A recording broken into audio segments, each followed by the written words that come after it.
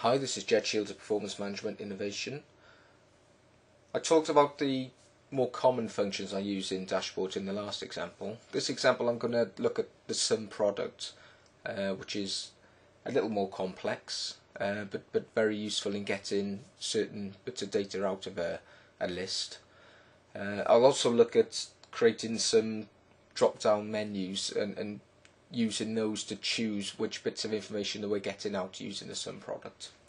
So if we have a look at the Sumproduct formula first of all, again I'll talk about the fixed range and the named range. The named range, you'll remember, is a way of simplifying how the formula looks and makes it easier to remember how to create the formulas, and makes it easier to interrogate the formula to see what data it's actually pulling out.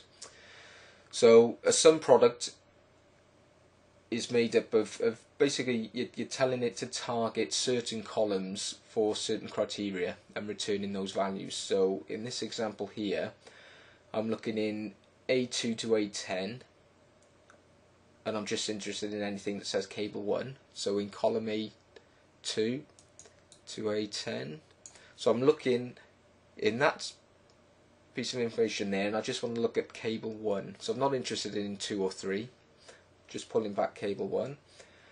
Then I want to multiply that by column D2 to D10, and again I'm only interested in 2010 week 22. So we're looking here, just so happens in this bit of information that's all that's available, but it could be week 23, 24, 25, a whole host of different things could be in there. Finally, I want to multiply it by a value. Now I'm not interested in defining a value, any value will do, so I'm just telling it to look in that particular area B2 to B10, which is there. So I'm not telling it to define within that area, I just want any value pulled back. So that's how the formula is structured. Here's an example of the formula actually working. So again, we're looking in A2 to A10 for cable 1. We're looking in D2 to D10 for that particular week, and then multiplying it by this value here. And that gives us a value of 15. So just to prove that within that area we've only got cable 1s showing up as a 5 there, a 6 there, and a 4 there, giving us the total of 15. When I spoke last time about using a larger range, which is simply, instead of B2 to B10 in this example, it would be B to B, so anything within column A, D or B, we can see that we return an error.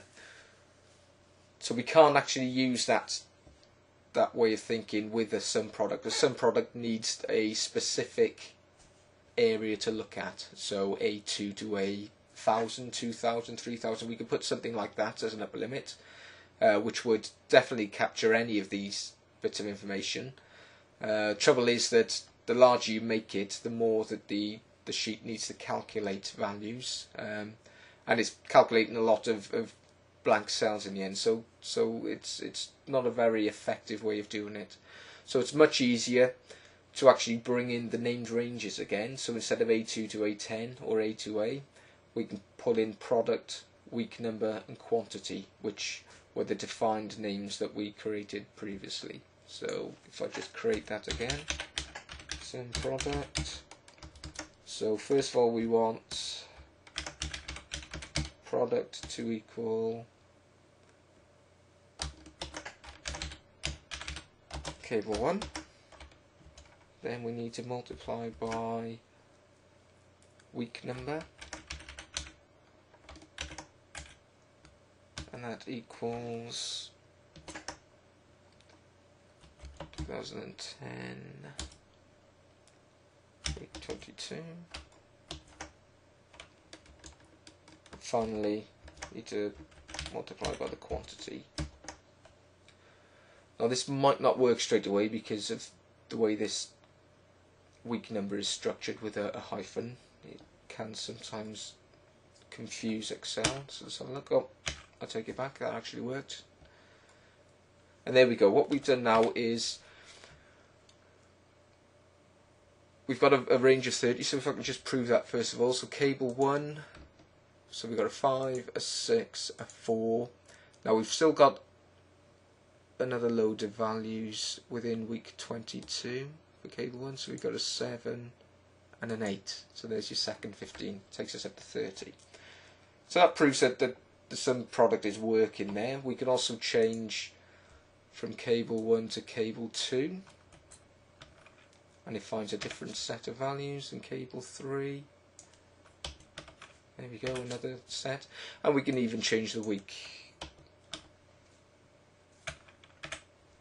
from week 23, and we've also got some week 24 values there. Now it's not very user friendly to change the values that you want to look at within the actual formula. So if I set up some drop down lists using that as a list of week numbers and that as a list of products, so if we do that here, so data validation, we want a list there, okay.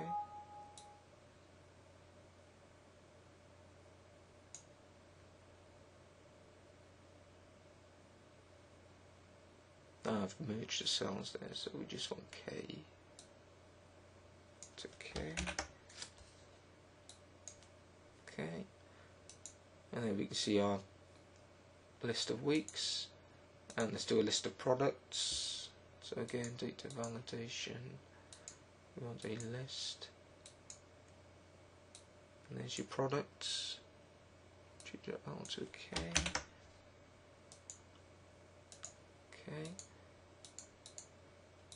And there's our list of products. So if I click cable 1 and week 22, now this list you can obviously change to whatever you want. It can be as many or a few values as you wish, and we can link that straight into the Sumproduct now. So instead of the product equaling